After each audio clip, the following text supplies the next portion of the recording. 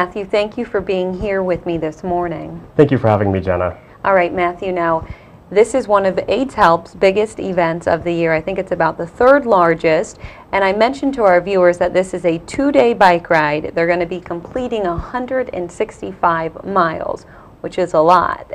How are they splitting this up? Yes, it's a 2-day bike ride from Miami to Key West, and the riders actually stop in Hawks Cay overnight to have dinner and sort of reconvene with each other before ending the ride here in Key West. Matthew, the Smart Ride is a statewide organization, but it's important to know that a portion of the proceeds will be benefiting AIDS Help. That is correct, Jenna. The Smart Ride is an organization that has participants from all over Florida. There are 7 agencies representing the state.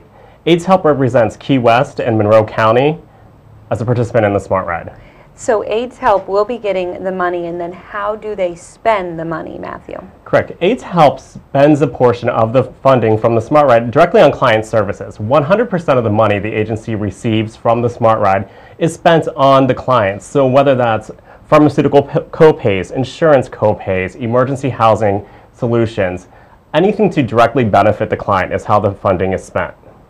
And this is the 10th annual event. So Matthew, what's been the response in the past from participants? Well, this is a very exciting year. It's the 10th anniversary of the Smart Ride, and AIDS Help is a legacy participant. We're the only participant who has been involved with the Smart Ride for all 10 years. What's more exciting is that the Smart Ride as a whole this year has the banner goal of raising $1 million to give back to the community of Florida. $1 million, that's pretty incredible. And I know that it's definitely attainable because last year you raised almost $900,000, correct? That is correct. Okay, for all of Florida, and then again a portion of that will go to AIDS Health. Matthew, are you able to participate in this year's event?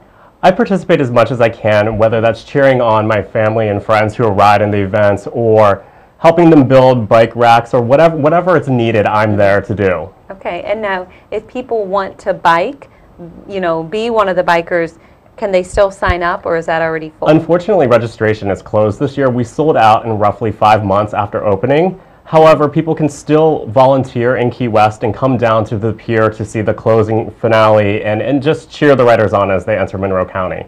That's almost just as important, definitely. Absolutely. You know, to have some cheerleaders, to have some people rooting them on, because 165 miles, that has to be exhausting. Right, and we're in a unique space in the Keys, and so it's great to have the whole community come out and welcome these riders on into our community and show our support and know that, you know, it makes a difference not only for us here but across the state of Florida. Absolutely. It's all going towards a wonderful cause. Matthew, thank you so much for being on with me. Thank you for having me, Jenna.